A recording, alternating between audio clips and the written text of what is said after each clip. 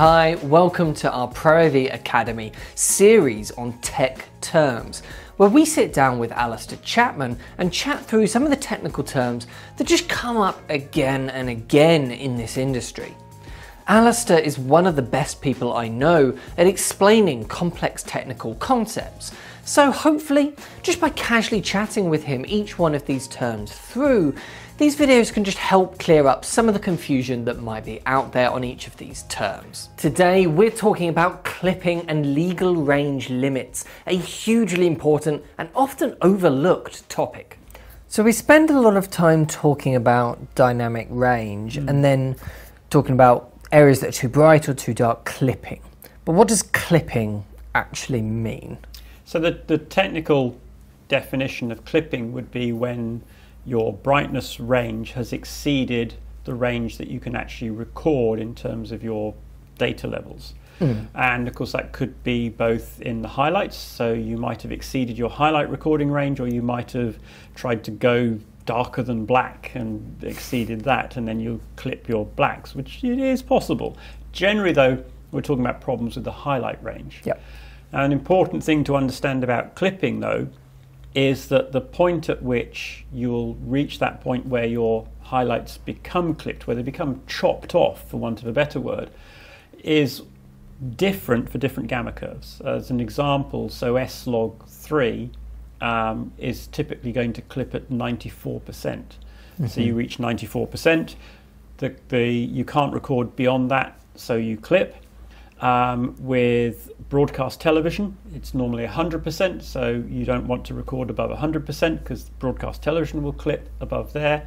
But very often for standard gammas, hyper gammas, cine gammas, things like that, a lot of the cameras around these days will actually go all the way to 109%.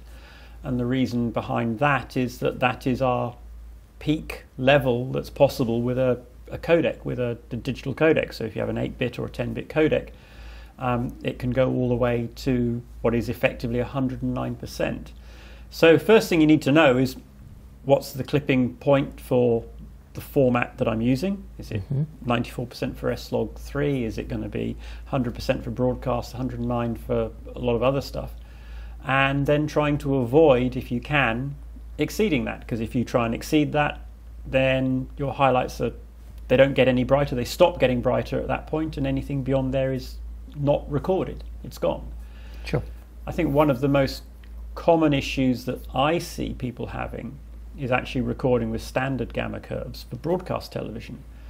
So many of the cameras now will record to either 105 or 109%, which exceeds the broadcast specification of 100%.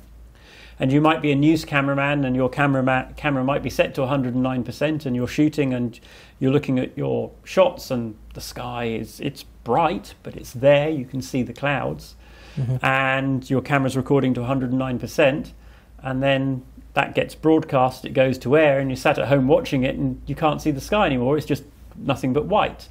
And that's because the broadcaster has clipped that extra 9% off the top completely, and it's gone. So you've lost everything that was in that 100 to 109% range.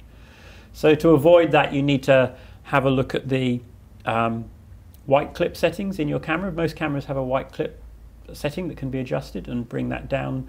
For broadcast, you can normally get away with about 103%. There's a little bit of headroom there that's allowed. But you don't want it certainly at 109, that would be too high. Or in post-production, in the grading process, you might need to bring those highlights back down to 100% in post-production. So that's a very common problem, I see that a lot. The other thing there's a big misunderstanding about clipping is people talk about white. And in days gone by, white essentially was 100%, or we used to use that interchangeably as white and 100%. But these days, because we have cameras now with greater dynamic ranges, because we record to 109% and things like that, white doesn't quite mean the same thing that it used to. So if I'm talking about white now in exposure, as an exposure reference, stuff like that, I'm not talking about 100%, I'm not talking about brightest peak of our recording range. What I'm actually talking about, I've got one down here, is this. is white. This is a white card, and this card here will reflect 90% of the light falling on it. And assuming that our camera operator here is doing his job properly right now, this should be somewhere around 85 or 90% in the recording, something like that, for it to look right. So when we talk about white as an exposure reference, we're not talking about the brightest thing in the shot. We're actually talking about something that represents a white piece of paper or a white card that would normally be recorded at about 90%. And obviously this is very different then to clipping and to the peak output, which is sometimes very confusingly called peak white, which would be 100 or 109%. Sometimes we make some horrid choices in terms that we use from an engineering standpoint in television. So this is, strictly speaking, 90% white, 90% reflectivity white, and then your clipping point is the maximum level that you can record to, which is generally brighter than this 90% white card. Yep. The other thing that I tend to see quite a lot is that people are often terrified of clipping, as if it's the absolute worst thing that you could possibly do, and you have to protect your highlights at all costs and don't let it clip. Whereas actually, you know, if you point a camera at a light source, for example, it's going to clip. Yeah. you can't avoid that. That's right. It's not a problem. It's hugely bright. Yes, I think you're right. There is an obsession about avoiding clipping. Now, obviously, you don't want to excessively clip your image. That's not a good thing. So it's a balancing act again. This is and this is actually what an awful lot of good cinematography, good filmmaking is all about, is finding that balance. So for me, the most important thing in most scenes, in most shots, is the mid-range. It's faces, it's skin tones and all of those, because the viewer at home will really notice a face that's underexposed or a face that's overexposed. So that's what needs to be sorted out first. If getting a good exposure on the face means that something in the background or the sky or a light bulb or whatever is going to be clipped, then I think you just have to face that. That light bulb background is going to be clipped. I mean, we can still use old school techniques like graduated filters, the sky, to help deal with that and things like that. And those techniques are still perfectly valid, provided it's done reasonably well. But it has become an obsession.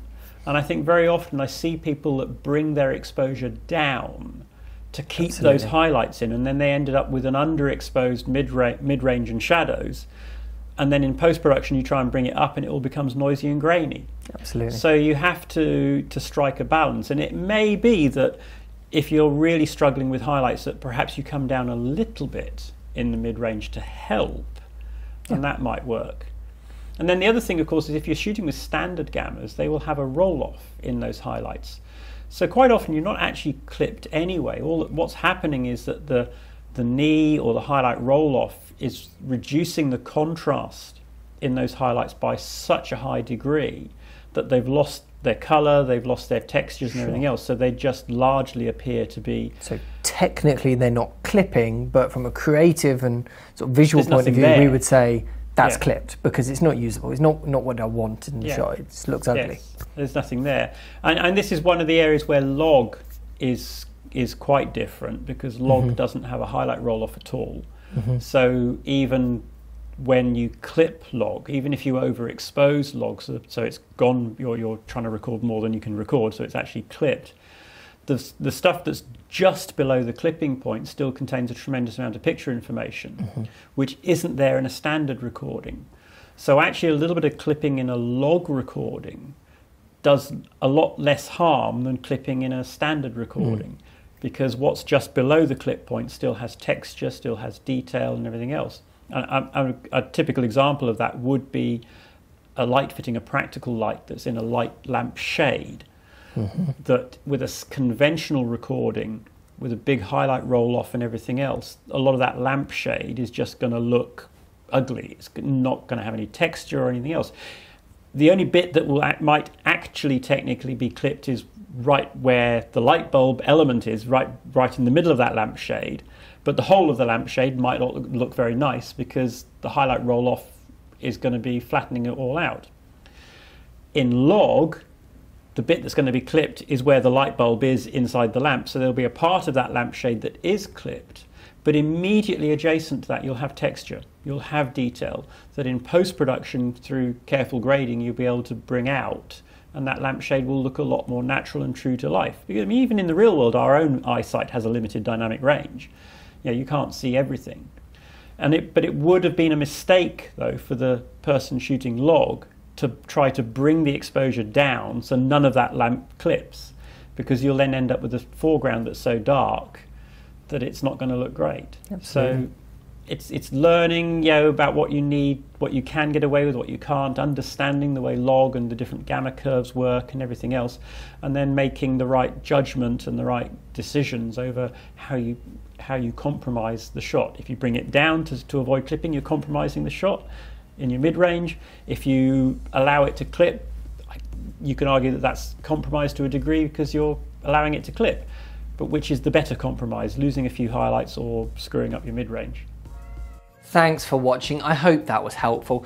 Keep in mind we also do a whole range of ProAV Academy workshops held right here in our UK showroom, where we cover a whole range of topics, from audio to post-production, camera techniques, business tips, lighting tips and many more. The main aim of these workshops is to help our customers learn and develop their skills.